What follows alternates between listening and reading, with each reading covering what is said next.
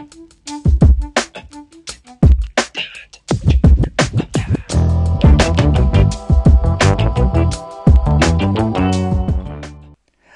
again, it's Michael from Fujifilm. In today's episode, we're going to do a bit of a follow-up from the last workbench that I did that was about perspective and how it's different than focal length. Today we're going to talk about how focal length relates to sensor size. Now, there is a commonly held belief that sensor size determines your depth of field. That's not actually true. It's your optics that determine your depth of field. So I'm going to be showing you a bunch of images that were recorded on GFX 100 using the GF 45 to 100mm f4 lens and X-H2 using the XF16 to 80 f4 lens. So you'll be seeing a bunch of photographs, and it's important to say right now you understand it. Everything was recorded at the exact same f-stop. I used f4 in all the images you're going to see on both cameras. All right, first I want to talk about angle of view. So the human, visual system can see a lot. Actually, if you hold your hands all the way out to the side, you can actually make out your fingertips almost about 180 degrees apart. It's probably somewhere around 160. Now, they may not be super sharp, but you can see them. You can make them out. So that's one way to say that's your angle of view. But a camera only has one lens, one eye. It's not stereo. So therefore, we have to relate it more to seeing with one eye. So when you hold your hands out in front of you and look at it with just one eye, it's probably somewhere around 50 degrees, 45, something like that. However, we also tend to only see sharply in the very center of that angle of view, or we call it the area of interest. Our brain only cares about what's really close to the center, and things on the edges are kind of fuzzy. So in order to see something sharp, what we do is we move our eyes. We go to fixate on something else that we want to see sharply. So there's a little bit of debate about where you actually measure the human angle of view. But we have a fixed focal length. Okay, we cannot zoom our lenses. So a lens, any lens, has an angle of view out the front. There's a cone of vision that it sees from the front, but then it projects an image out the back onto the sensor. So you've got a cone in the front, you have a cone on the back. So that rear circle is the projection, and that can vary depending on the sensor size on how much of that circle you see. So if I have a circle of a fixed size, and I crop part of it out, what's going to happen is it's going to narrow the angle of projection that I'm actually recording. And by narrowing it on the back, effectively what I see out the front is also going to be narrower. So this is what changes when you change focal length. You're changing the angle of view. That's what you're doing. To repeat from the last time, you're not changing your perspective. So I use that word crop. So let's clarify that term crop. So APS-C sensors are smaller than 35mm film 24 by 36 sensors.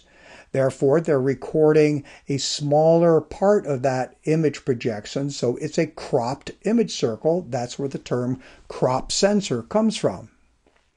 But what about an M4/3 sensor? It's even smaller than an APS-C.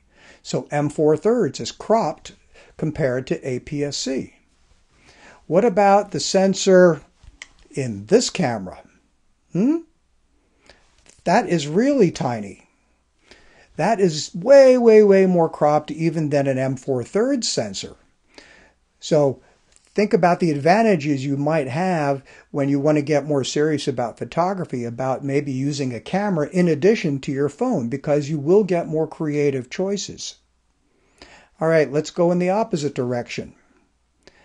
A full frame 35 sensor is much smaller than our GFX, which is more than full frame. It's bigger than full frame.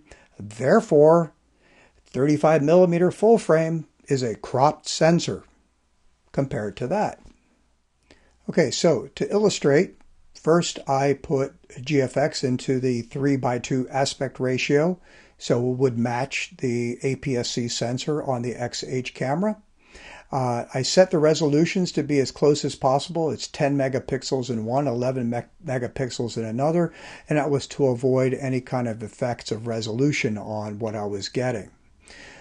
So the first thing I did was camera fixed in one position, or I should say the tripod fixed in one position, and I set the two different cameras to get as absolutely close to the same left and right frame edge as possible, and matching the height of the subject as much as possible. So yes, there's maybe a 1% difference here or something. I was doing it off of the LCD. There's nothing scientific here about calculations. But in order to make them come out the same framing, I had to use two different focal lengths.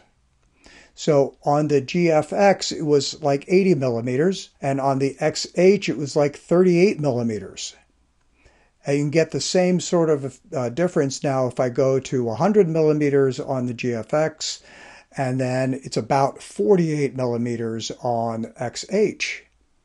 But the point being, same camera position to get the same angle of view with different sensor sizes, you must use different focal lengths. And what happens with different focal lengths at the same f-stop is look at the backgrounds.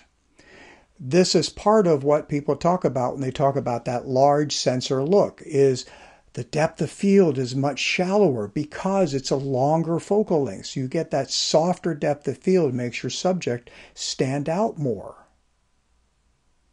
All right, second illustration.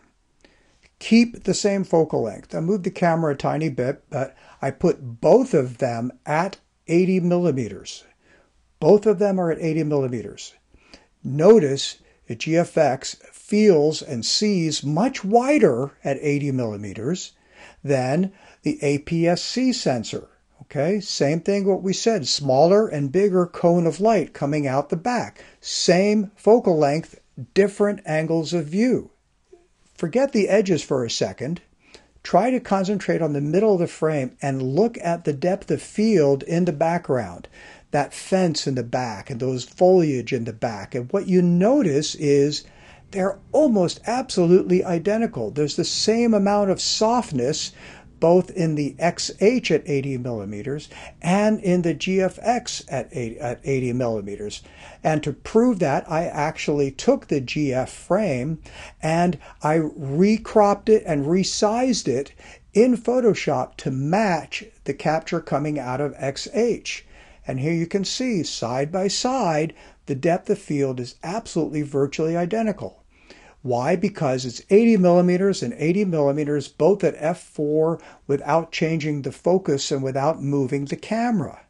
The third thing I did was, okay, I'm going to leave the same focal length, but now I want to match the angle of view.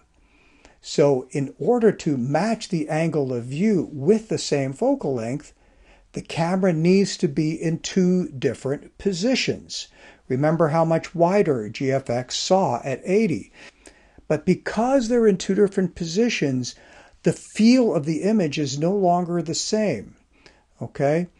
Because it's different perspective, as we learned last time. Look at the relationship of the Cupid to the wall in the background, and look at how the fence post and the tree branches all line up with each other. Because we changed the angles, we changed the geometry of where the camera was positioned.